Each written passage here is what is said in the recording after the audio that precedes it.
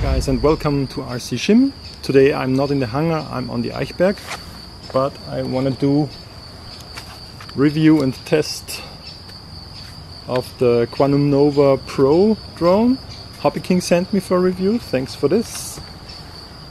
And I want to find out for you whether this is a good drone or not. I mean, it's really cheap. How does it compare to Phantoms and to other drones? And what are the pros and the cons basically. So I hope you enjoy the scenery. Let's get it on.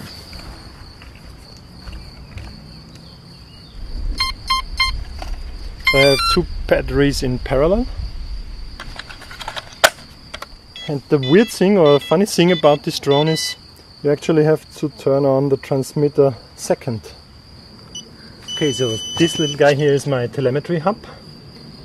It sends telemetry, it receives telemetry from the drone and can send it via Bluetooth to my mobile phone. And use the Tower app I downloaded from the Android store. And just connect it via Bluetooth. Of course you have to bind the Bluetooth thingy.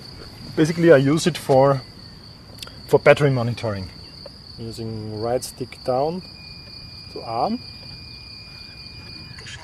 in the 0 mode. Both switches on 0, then throttle. And then you just use the middle position. You put switch A in position 1, which is GPS hold. Something that bothers me a bit is this mid-throttle beeping all the time.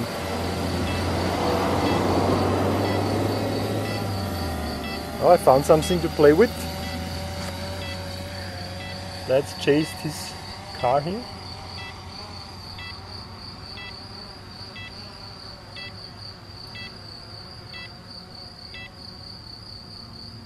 So now I'm gonna try to fly a long and smooth straight as long as I can with maximum possible GPS speed, which is around 11.5 meters per second. And as you see, the gimbal has some jitters, it's not really stable, but it can be worked on in post-production, the software stabilizer. Now you see my weird pink head cam. The advantage of flying with the monitor, you can always view if you're still in line of sight, which is an advantage for the video and for the control signal. Okay, we have not much wind or gust today, but the copter flies a bit shaky. That's one of the downsides I found. I mean, it looks good now.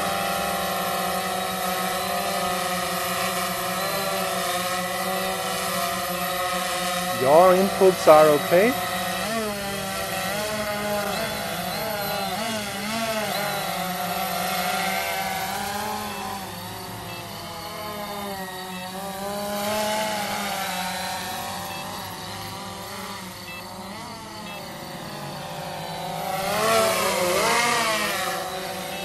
You can throw it around really nice.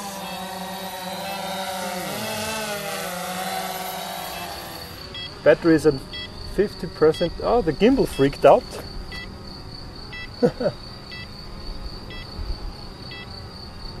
Gimbal freakouts are not something you want to have. I have 10.8 volts. I used 1100 milliamps. And you can hover at 10 amps. Now I just wanna get it to return home. Flipping the switch A to position 2 and watch how it approaches my landing pad here. Hope it works.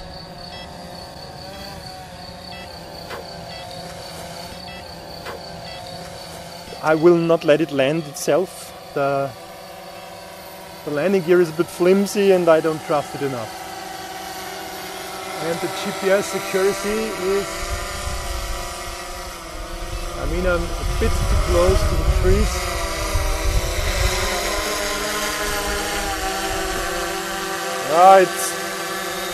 It's off a few meters.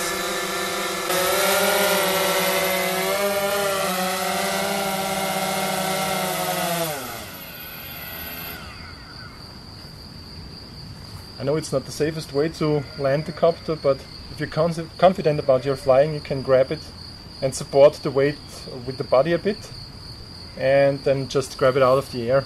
I had some conditions where I almost tipped over and this would kill some props. Okay, just for the log, I flew 7 minutes and 32 seconds. This took me 1300 milliamps, which is not too much. Okay guys, so you saw the first flights yourselves. I'm not too happy with the flight characteristics, it's a bit shaky, and even we had not much of wind today. I mean, it's a bit gusty, but the leaves hardly move. The gimbal didn't look stable enough. I mean, it's a cheap gimbal, it's $90 gimbal. And the funniest thing is, the Quanum Q2D is the same price as the Quanum Q3D, which would be a 3-axis gimbal and which would also stabilize the yaw axis, which is really nice and helpful. But yeah, I mean, it's a cheap gimbal and you can't compare it to the Zen Muse that I'm used to from my Phantom 2, so that's a little trade-off. Camera quality, of course, coming from the Firefly 6S is very good. It's on par with GoPro 3, I'd say. Return home works. I don't really like to land it on the ground with this curvy stuff here. I mean, it's forgiving, but it tends to tip over, and it's not something you want to happen. So, I mean, it's not the safest way, but you can grab it in the air, and if you hold it like this for 1 second, it will stop the motors and disarm itself. So, at least it's my preferred way to land it. One advantage of this craft is its efficiency. It flies quite efficient. It can hover at around 10 amps with the Q2D gimbal, with the Firefly, and if you really use the recommended 5200 3-cell battery, you should really get, I'd say, 20 minutes. I don't think 25 or 27 minutes like they advertise, but 20 minutes should be safe, and that's a really good flying time. That's even better than the Phantom 2, I'd say. So, efficiency, cool. The price point maybe is the best selling point for this device. And if you consider to get into FPV and want something safe to fly and something, don't spend too much money if you crash it, get this $250 drone without a gimbal. Just attach a small little FPV antenna, save weight where it's possible, and you can have really long flying times and can do a lot of practice flying with this drone. So that would be a cool application for it. It's also cool if you're into hacking stuff, if you like open source software, because this uses an APM flight controller. This can use telemetry, downlink, uplink, two-way communication, and you can have it either on your phone, on your laptop or tablet. As I understood it, I'm not quite sure, there is no iOS support yet. You can even use your laptop with an USB joystick and steer the craft via the joystick, which is quite nerdy, but can be fun. So this is one aspect you won't get with a Phantom, because Phantom is a closed system. It works very well, but it's closed like an iPhone. And this is more like an Android device where you can have loads of accessories and self-modification stuff. With the current competition out on the market, I'm not sure if this is the best you can get for your money. I mean, if you sum it up, you're around $500 in the configuration I have here, with the camera and with all the stuff. And for $600 you get a Phantom 3 Standard, which is superior from flying characteristics. Range is nice. You have a really good cam on the Phantom 3 Standard. If you're looking just for a good aerial platform, I'm not so sure if I can recommend this. If you want an easy way into the drone hobby, and if you want to modify stuff and play around with different options like phone or computer, this APM stuff is really nice. And you might even be able to get out this APM of this copter if you're tired of this copter. It's a standard APM in there, and you can use it for other projects as well. So okay, so I took my seat because I want to program the app while the craft is still on the ground, set some waypoints and try the waypoint feature down on safe grounds here. Armed. take off and go away. Go into GPS mode, adjust gimbal a bit.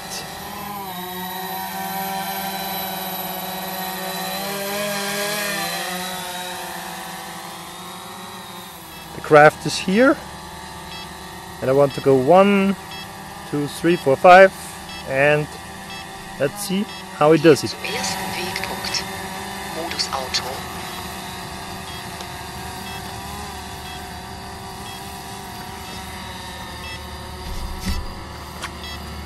So the copter moves to its first waypoint, and I think he will change the speed. I set it to go to 25 meters, or to 30, no, I set it to 30 meters.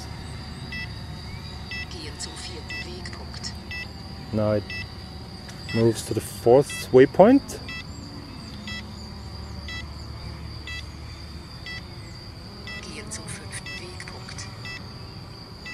Okay, now it moves to the fifth waypoint. Sorry for its being German.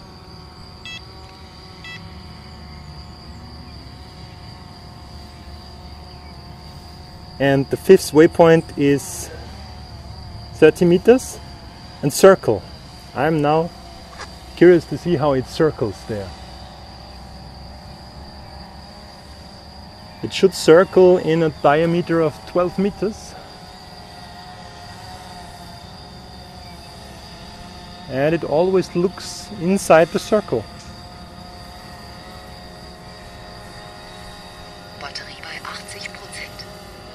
Something you should remember is to close the battery door after you take off. One battery might fall out. Oh, that was close. Damn it. And now I want it to follow me.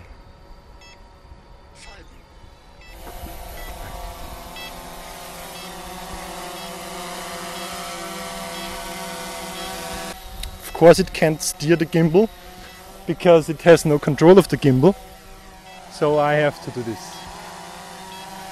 But it's nice, you can set the height. I don't expect it to follow my height. Just too inaccurate on GPS, as I often told. I have 70% of battery, so we can still run around a bit.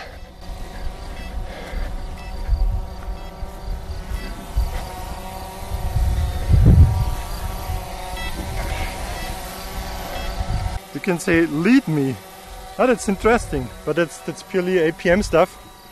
Now I told the radius is 10 meters. And I told him, lead me. So it should fly in front of me. Yeah. Now it turns over, of course.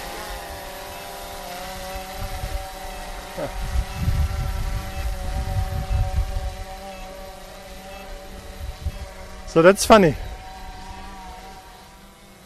So he struggles not to lose me out of frame. But it's nice. We can have a circle. Now I let it circle myself, which is a nice option as well. So it circles me now in 9 meters, which is really nice. I will see if we can head home with the remaining battery in a circle mode.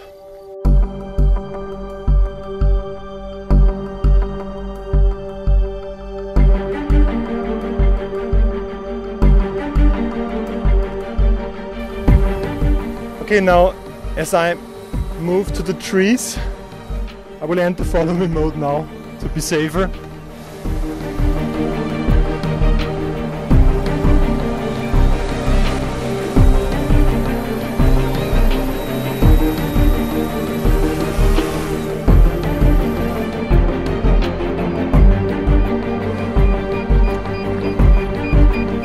But yeah, it was fun. So you hear the battery voltage alarm here. I really misuse these 25C batteries. Okay guys, so this was a funny morning here on the Eichberg. The Followme mode is cool, and it's not because of this craft, but because of the options that the APM software allows in Followme mode. You have a leash mode, where it's just like, yeah, you're the dog on the leash and the drone guides you, or the other way around. You can set the altitude, you can have it circle around you in a defined radius, have it lead you, so it will fly back and always face with the cam towards you. If you want to end the Followme or the Waypoint mission or something that could be dangerous, because you see it follows you, circles you around and then circles into a tree, and you have to stop this immediately. Don't tinker around with the app, because on the app you don't see much. If it's bright sunlight, it's down and middle, and you aborted every mission. So that's really important to, yeah, and always leave the switch B always to 0, switch A on 0 for takeoff, in the center for normal flying, GPS stabilized flying, and position 2 for return home. And the conversion to have it send video down was really easy. I just had to take 12 volts from the gimbal power cable here and use it for my Immersion RC video transmitter that I just glued on the side of the thing. And the antenna was also taped around the leg here, so it's always oriented good. You have to have a special GoPro cable, a flathead GoPro cable, that's important, because otherwise it will stick into the motor. Yeah, and the Q2D gimbal, I mean, what's nice in comparison to the Zenmuse that I also have, the lens is always in center, which is an advantage. So much to the gimbal. The gimbal doesn't work at its best, I'd say. It has some shakiness left. That's, yeah, it's just a cheap gimbal. Copter, I like it. If you throttle down, it gets unstable, of course. You definitely should get the telemetry system, or else you won't have the fun with the app and all the advanced stuff. Yeah. Now I leave it up to you if you rather get this and have a lot to play around, or if you play it safe and get a Phantom3 Standard if you have to watch the budget, or if you go up to the very advanced Phantom 4, or if you would consider the new Xiaomi Mi drone that's been announced. It's looking really awesome as well. So there are an awesome lot of options on the market. There are those unique copters. They just brought out the Typhoon H or something like that. Head over to my friend Bo Lorenzen, the FPV guy. He just did a review about it. So there are so many GPS copters, so many cheap ones and some expensive ones. Yeah, I hope I can help you decide which is the best for you. If you have some comments, you know where to leave them, questions, I like to answer them. So I hope I can help you and share the joy I have in this hobby. Okay, so thanks for watching, bye.